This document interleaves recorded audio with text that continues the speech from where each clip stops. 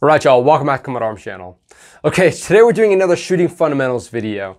Now, previously we've done pistol fundamentals, so that was all about combat pistol shooting, and then we moved more into sort of malfunction, stoppages, reloads. Now, I plan to do the same for the rifle. Now, today we're gonna be starting off with combat rifle fundamentals. Now, it's definitely going to be different from, kind of like marksmanship fundamentals where, kind of like when I was in the Marine Corps and we're doing like the rifle range, and you're doing like the 200 meter or the 200 yard standing, and you're doing like stuff like this, or you're wrapping your arm up, doing all this crazy stuff.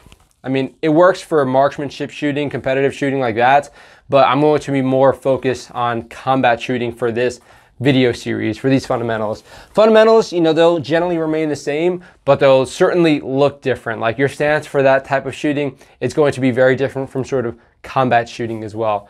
So we're going to be going over the fundamentals, and then I'll give some tips and tricks. Now, of course, if you guys are new to the channel, sort of my background, I guess, when it comes to shooting, specifically with combat shooting. So I spent 5 years in the Marine Corps infantry. When I was also in the Marine Corps, I was part of the CQB team, the recapture tactics team. So we did a lot of sort of combat shooting, very quick pace stuff, short distances, and that's kind of like where I thrive, I guess. It's kind of what I enjoy the most, for sure. It's just a lot more exciting to me than some of that long range marksmanship stuff, which is a little bit slower and a little bit more monotonous, I think. But yeah, to each his own. So that's kind of my background coming into the Army. I switched to the Army and I was in the Army infantry for a few years, and now I'm still serving active duty in the Army. But even though I'm not infantry anymore, I do love to teach this still because it instills a foundational understanding of rifle combat shooting. Now, I know you guys will probably have a lot of different experiences, potentially a lot more experience than I do, and I'm not going to ignore that. So if you guys have anything to add, definitely throw it down below in the comment section so we can kind of analyze that and maybe, take different things from everybody's toolbox and kind of put it in our own. But yeah, so today we're going to be doing our demo with this blue gun here. It's just got a vortex optic, just so it's kind of easier for me to actually aim at stuff, just so it's a little bit more believable. But yeah, it's, of course, the fundamentals will remain the same for pretty much any sort of rifle. I will mention certain things that won't really apply as much to other rifle configurations, maybe like AKs or even like bullpup rifles. But for the most part, an AR-15 is a pretty good thing to demonstrate on. So like I did with the pistol fundamentals video, I'm going to go over each fundamental, kind of go over what I've learned works and what doesn't work, and what I've done to sort of refine that specific fundamental myself. Because yeah, it will take some time just knowing how to employ that fundamental. It still requires a lot of range time to kind of perfect it a little bit. Now, for the most part, shooting rifles is much easier than shooting pistols. It's a lot easier to maintain the recoil. It's a lot easier to stabilize it because obviously you have like a stock and whatnot. You have two different points of contact, so it makes it a little bit easier to stabilize as well. Aiming in general is just easier, especially since you have a lot more sort of sight options as well. But yeah, the fundamentals will look a little bit similar as far as what we're actually going over. So the first thing is going to be your stance. So again, we're talking about combat shooting, not necessarily marksmanship style shooting. So with combat shooting, again, it also depends on if you're going to be wearing body armor or not.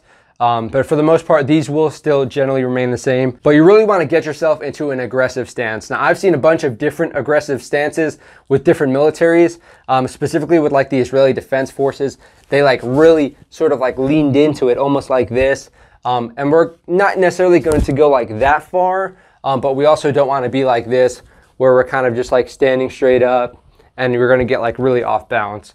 So what you want to do, of course, get your feet shoulder width apart, pretty standard when it comes to shooting. And I'll get another angle so you guys can actually see what I'm talking about. But generally, the toes of that back foot are going to be about on line, or maybe a little bit in front of, a little bit in back of that heel of that lead foot. Now you want to kind of sit in this stance. So what I mean by that is we don't want to like straight up crouch down, but you almost want to just unlock your knees for sure and kind of sit in that position a bit, so you're a little bit springier. You can kind of push on either foot a little bit better if you need to like maneuver your weapon, or just in general with that recoil. If you're just kind of like locking your knees out, you're going to be like sort of teetering on your legs. And if you're squatting, then in general, it's also going to be kind of a weird center of gravity. So you kind of just want to sit in it a little bit. Now, generally speaking with me, I tend to straighten my back leg a little bit more, not like a full lockout, kind of like with the Israelis when I was training with them, but almost a lockout. It's kind of just bent slightly. Your front leg, again, you're gonna be kind of like chilling on it, and it's basically going to look like this. So if I need to, I can kind of pivot back and forth sort of with my hips, and again, I can absorb that recoil. Straightening the leg out a little bit more kind of allows me to lean into it a little bit better and kind of absorb that recoil a little bit better as well. So this is kind of what it's going to be looking like. So you can see I'm springy. I can kind of rotate at the hips if I need to. And again, I can absorb that recoil, especially like if you're shooting full auto guns for whatever reason, if you get an opportunity to do that.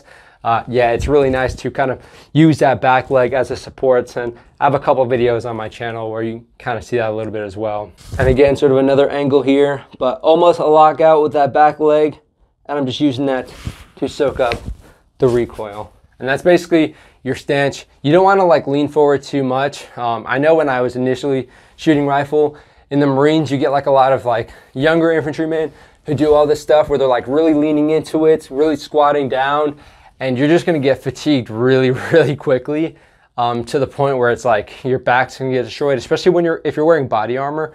If you're doing all this stuff, your back is gonna get destroyed really fast.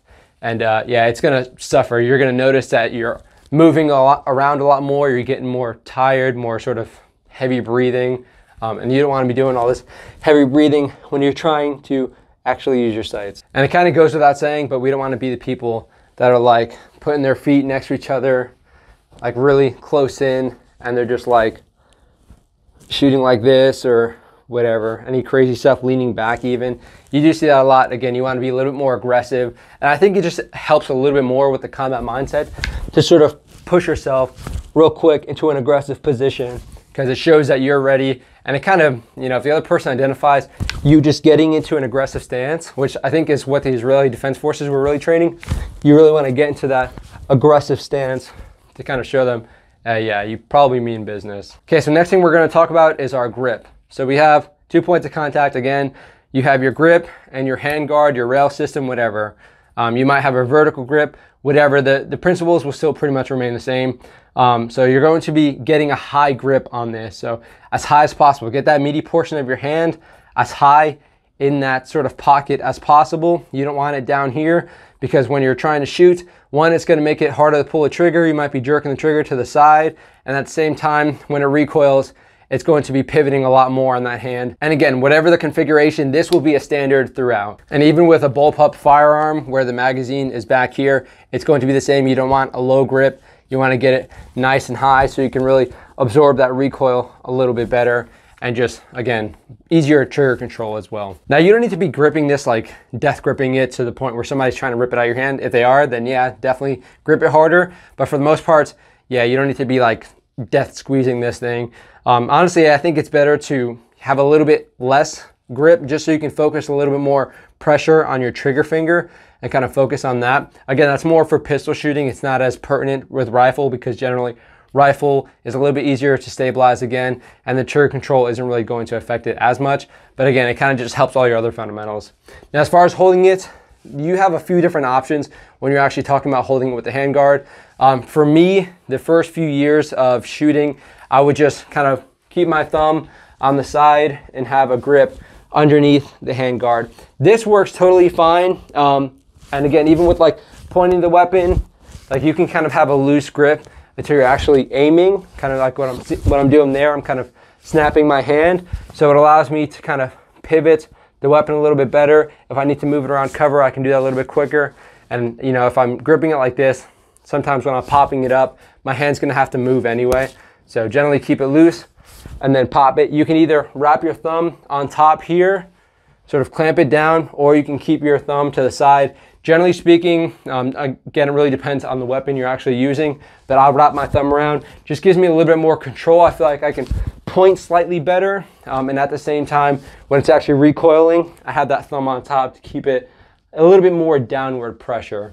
But yeah, there are certain techniques. If you're doing point shooting, you can keep your thumb to the side of your handguard and almost point with your thumb, and that's something that we employed as well. The only thing I would say to steer away from is if you have a vertical grip, you don't want to be holding it like this, because yeah, you can get some back pressure in, but as far as it like recoiling to the side, you can't really control it as much. So even if you have a vertical grip, it's better to just kind of use it as a hand stop.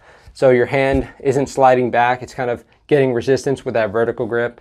But yeah, using a vertical grip like this, generally speaking, is a little bit harder to aim, kind of like point the weapon, and it's also a little bit harder to control that recoil for the most part. There are a bunch of different sort of hand stops or grip options out there, so you can just find something that looks looks cool, sure, but something that actually works for you to actually keep control of that weapon, which you can kind of see here with my Desert Tech. I just have an angled grip. I like these just because I can kind of use it a little bit as a hand stop and also as a bit of just a sort of standard handguard grip. But you can see here, since I have a lot going on with the handguard, I can wrap my thumb around it, but for the most part, especially since I have pressure switches, I am generally going to keep my thumb pretty straight. And because I have this angled grip here, it's not really going anywhere, so I don't really have to worry about that as much. Now again, as far as the pressure is concerned, you don't really need to be death gripping this. Again, with your grips, you can kind of use them to give yourself a little bit more grip, whether it be like stippling or sort of texture, keeps your hand from slipping. And that's pretty much what you're concerned about. You don't want this slipping anywhere, especially when it's recoiling. It might be sort of pushing off of your shoulder and be wanting to sort of slip out of this hand a little bit, which again, sort of the clamp helps a little bit more with. But for the most part, again, if you have a good grip, it's not really going to be going anywhere. And in general, sort of help you out with that is just getting a little bit of back pressure, sort of pulling a little bit on that front hand to kind of keep the weapon in your shoulder, so the weapon also isn't kind of like slipping anywhere as well. Now, a very important thing with the rifle is the stock placement. So you want to get this in the pocket of your shoulder. So when you're talking about the pocket of your shoulder, basically in between your chest and your shoulder, so kind of where your armpit is. But you don't want it really low in there because again, there's a potential for it to kind of slip out. You want to get it high in the pocket of that shoulder there. One, because it allows you to sort of resist it a little bit better. It allows your shoulder to do a lot of the work and kind of, you know, rolling forward and keeping that stock in place. If you have it too low or too high, again, the shoulder doesn't have as much ability to kind of keep it in place. So you want to get it high and in the pocket of that shoulder there. Now, also with the stock, something called stock weld. So when you're actually aiming, depending on your optic and what have you, generally you want to get a good placement with your cheek and the stock. Now, you don't want to bring your head to your stock like this. So if I bring my head to my sights, one, everything is going to be skewed because now I'm looking at it from like a weird angle. Even if I like do this and I'm like kind of bringing my neck down or something like a turtle, again, it's not aggressive, so it's going to end up taking you longer. And at the same time, once you actually start shooting, it's going to be harder to acquire your sights reliably. So it's going to be slightly different every time, because as opposed to keeping your head in a normal position, your sort of normal spine alignment, and bringing your weapon up to your eye, that's all natural. It's going to be pretty much the same. Keeping it in the pocket of your shoulder is going to be a lot easier, as opposed to, you know, either doing this or bringing my head down. It's not going to be as reliable. It's not going to be as consistent. It's going to take you longer to actually get your sights acquired. And again, it's going to just skew your perspective a little bit, because now you're looking at everything in a kind of weird angle. So you want to keep your sort of head in a normal position and bring your sights and stock up to your eyes and your stock up to your cheek. Something you can do is you can kind of push the weapon out and then pull it back into your shoulder. So it's like a two-stage thing, out and then in, and it just allows you to punch out so your sight is on the target and then lock it into your shoulder. Honestly, this took me a while to get used to, because for the most part, when I was training, I would just keep it in the pocket of my shoulder and just bring my weapon up, which works totally fine, honestly. You don't need to be doing all of this excess movement if you're not comfortable with it. Honestly, I'm probably just as fast just bringing the weapon up and keeping it in my shoulder. But yeah, it helps if you have like, I guess if you have like bigger shoulders, it keeps it in your shoulder a little bit better, especially when you're kind of just like walking around. You can just present the weapon up like that. But again, if you have body armor, it also might not be feasible, especially if you have plates right here. You know, if you're kind of moving around, it's going to push your stock out a little bit. So you can't necessarily just pivot, because then it'll be like on your arm basically. So it might be better to push and then pull it into that pocket of your shoulder, get it nice and settled, especially with that body armor. So with all those fundamentals in mind, again, we're talking about stance, grip, and then cheek weld. We're already pretty well set up for combat shooting.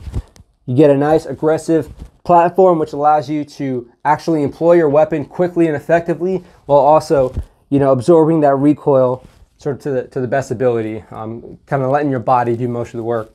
Now, something that's not as pertinent, but definitely pertinent when it comes to a rifle still, is going to be your trigger control.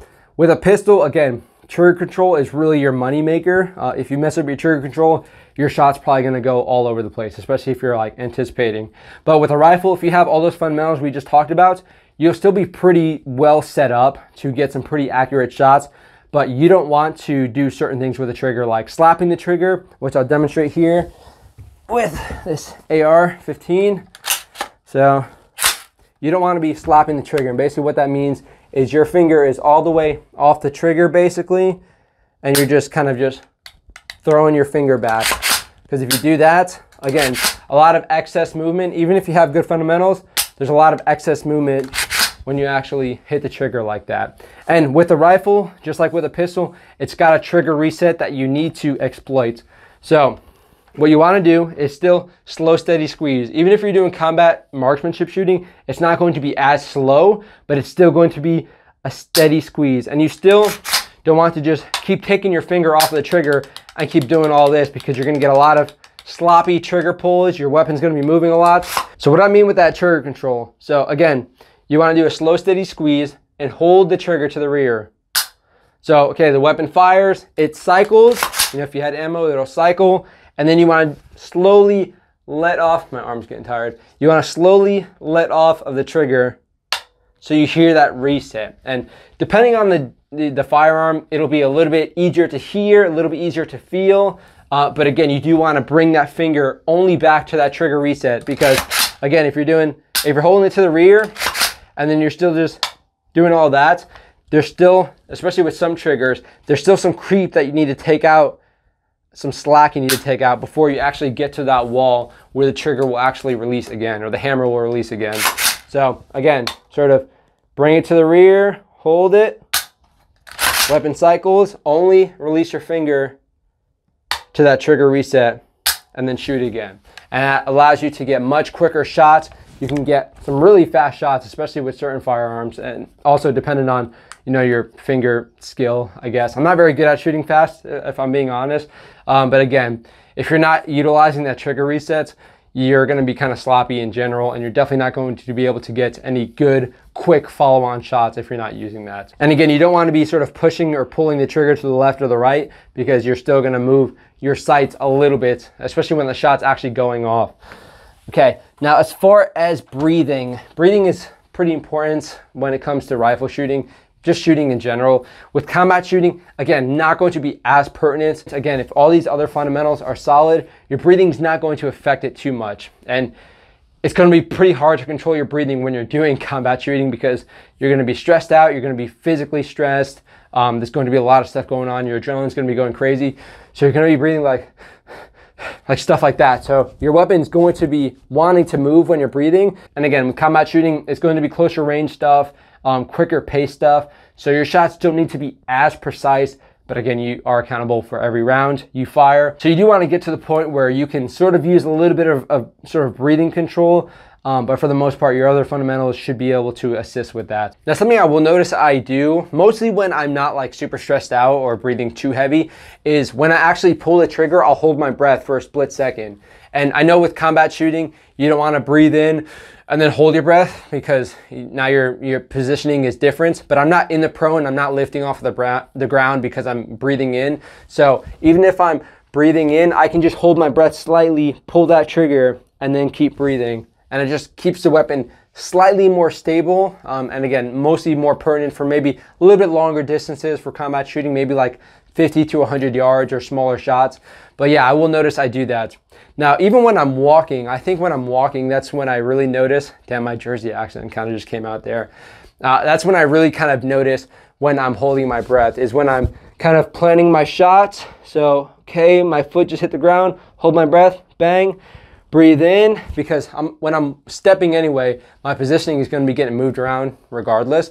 So if I'm breathing in during that step, then it's fine. So I'll breathe in, bang, hold my breath, breathe in, hold my breath, bang. So it almost gets timed with my actual foot placement, but it's also, again, just in general with my trigger squeeze. So yeah, breathing, kind of important, more important for marksmanship shooting, not so much combat shooting, but you can still utilize that a little bit to get slightly more accurate, slightly more consistent shots. But sometimes, yeah, you're not going to be focused on that at all. You're going to be focused on getting air in so you can actually continue to see and get, you know, blood to your brain, so you can actually analyze everything that's going down. Because yeah, in a CQB environment, you want to make sure there's not a whole lot of fog, or as minimal fog as you can up here, so you can focus on kind of, you know, life preservation, you know? Okay, so I'm gonna change the perspective up a little bit just for this. So for sight alignment, sight picture. So depending on what you have, you might have iron sights, kind of like we have here on this MP5. You might have red dot sight, holographic sights, scopes.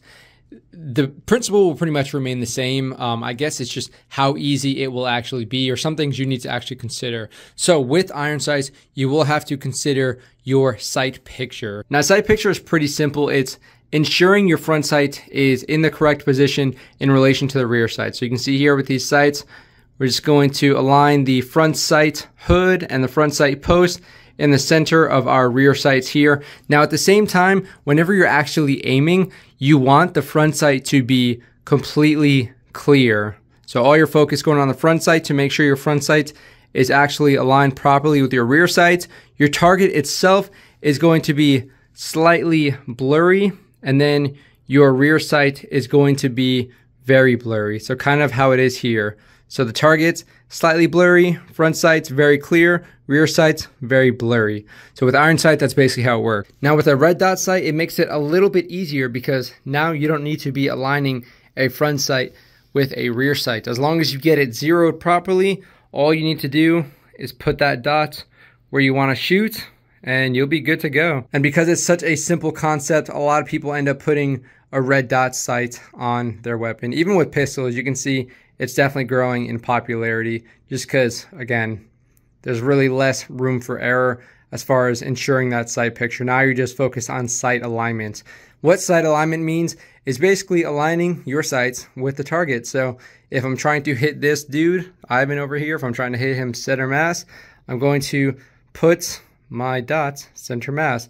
Of course, it's going to change with ballistics. If this dude's really far out, I might have to aim a little bit higher. Again, this is why it's important to ensure your optic is actually zeroed, so you can actually put that red dot where you want the bullet to go, and then you'll be good to go. So sight alignment, just aligning your sights with whatever you're trying to actually hit. And then of course, scopes are always an option. We have a Trijicon ACOG here. Now, when you start doing this, again, the principle still applies with the actual red dot sights. Don't have to worry so much about sight picture. You do want to make sure you're still focusing on that reticle to make sure it's where you want it to be in relation to the targets. However, now you also have some other things to consider, like your eye relief. So you can see here, if I'm way back here, I'm not really seeing too much of the actual scope. So I got to come in a little bit more and get that proper eye relief there. Make sure there's no scope shadow, basically. So that's kind of where eye relief comes into play. And you kind of just need to test it out with whatever rifle you're using, whatever caliber you're using, and get a good balance there. But yeah, scopes, again, they're a great option, very easy to use. And you know, they're pretty versatile now. If you get some variable optics, you can kind of change the magnification. And that will give you the versatility of hitting targets that are a little bit further out with that magnification, and then switching to the lower magnification so you can actually engage close threats if you have to go into a CQB environment. Now that's basically everything you need to actually get started with combat shooting. A few other things, something called follow through. So when you actually pull that trigger, again, you're gonna be using that trigger reset, but let's say I just engaged someone or something, and I wanna keep my weapon ready to engage them again. So I shoot, weapon recoils, I wanna get my sights back onto that target where I'm trying to hit, whether it be center mass or what have you. I wanna get my sights back to there as soon as possible. So recoils, get back, recoil, get it back. Okay, and that's called kind of follow through. You want to keep your sights where you want to potentially engage. So That trigger reset will kind of help you a little bit with at least not moving the weapon prematurely. But again, you want to get those sights back onto the targets so you can get some more follow-on shots. And I notice, especially when I'm on the range, I forget this a lot. You know, I'll shoot 3 rounds, 2 rounds, whatever. I'll shoot a certain amount of rounds and then I'll just drop my weapon. Now, you can assess your damage, do like a battle damage assessment, if you will, while you're actually looking through your sights. So, you know, if you're engaging someone or something, you can see where those rounds are going, how they're affecting the targets, and you can still see that through your optic. And again, sometimes it's better to just do that so you can get some more follow-on shots if you need to. So, okay, I'm engaging. Okay, the person is falling. Okay, they're definitely down. Now I can lower my weapon, as opposed to, you know, 3 rounds and then I lower my weapon and all of a sudden I just hit body armor and they're like still okay and they're still shooting at me. So you want to kind of assess that through your sights while you're engaging, so you're not just immediately dropping. And again, it is kind of a hard thing for me to train through, because when you're talking about combat shooting, you don't want to be in your sights except for when you're actually engaging somebody, or maybe, you know, if you see somebody that's popping in and out of cover and they're not like popping out of cover from a different area, you can kind of stay in your sights and wait for them to pop out. But for the most part, you know, if you're not actively engaging someone, you want to keep that sight below your eyesight so you can kind of still scan, because when you're actually engaging, if I'm walking through a hallway or something, or a room, and my eye is in my sight, I'm going to get very tunnel vision and sort of focus, because a lot of times there's going to be multiple threats. So let's say if I'm like this, I see one person coming out here, but in my peripheral, I see someone else popping up here. So I know when I'm done engaging this guy or that guy, I need to move to the other person, as opposed to doing this. Okay, I see a guy and then I need to kind of like scan again, and then there's a guy already that's kind of shooting at me. So yeah, you don't want to go into your optic or your sights until you're actually engaging somebody. And then once you do your assessment, okay, they're not a threat anymore, I can lower it and sort of scan. And that kind of brings in holds. I'm not going to go too in depth with this, but for the most part, for me, it'll be low ready. So kind of just my optic is right below my eyesight. And again, this makes it very easy for you to sort of pop your weapon up into your eyes to engage, whether it be a threat over here or a threat over here. It makes it very easy to sort of pivot your weapon. But again, this is only going to be when there's like an indicator of a threat, or you know that there's a threat in the area and you're about to engage. Because if you just walk around like this all the time, I mean, your biceps might be like massive, but you're gonna get very fatigued very quickly. So yeah, this is kind of when you're scanning for threats, or you know that there's a potential threat, so you wanna be ready to actually engage. There is the high ready that a lot of people use, a few different variations of the high ready. I don't particularly use it too much, but it is an option, and it allows you, again, to kind of maneuver your weapon a little bit easier, gets you a little bit less fatigued as well. But honestly, I don't know, I haven't used the high ready enough to actually, you know, talk so much about the benefits that I've been able to tell from it. And then of course the ready is when you're actually in your sights and you're engaging. Now you can see when I'm actually getting my weapon up and I'm employing all these, my elbows aren't out like this. You'll see like some old footage where you have people with MP5s or whatever and they're keeping their elbow up like this. Yeah, if you're shooting full auto, you might be able to like use more of that arm and that shoulder to keep the weapon in place. But yeah, you don't want to be getting your elbows all high up like this, because let's say if I'm coming around cover, if I'm doing this, they're going to see my elbow way before they see my weapon and way before I see them. So I'm going to do this. My elbow is going to get blasted out about 3 times before I can actually even engage them. So you want to keep those elbows nice and tight to your body. And your weapon's still not going to be going anywhere if you're actually keeping it high in the pocket of your shoulder. So you want to be coming around cover. You want your muzzle to be coming around cover the same time as your body is. So your head and your arm. You don't want your arm or your head kind of peeking out before your weapon, because then they have the potential to engage you before you can engage them. So keep it nice and tight. And again, you'll be fine if you just keep it in that shoulder, okay? Now there are some considerations with the rifle that you might want to be aware of. You might have to change your fundamentals up a little bit, but what we just went over will give you a good sort of baseline to be able to take them out to the range and employ some effective shooting and build some pretty good muscle memory. Of course, if you have a shorter weapon, especially in like a higher caliber, and a recoil is a little bit more or what have you, then you might have to change your stance up. You might have to change some things up slightly.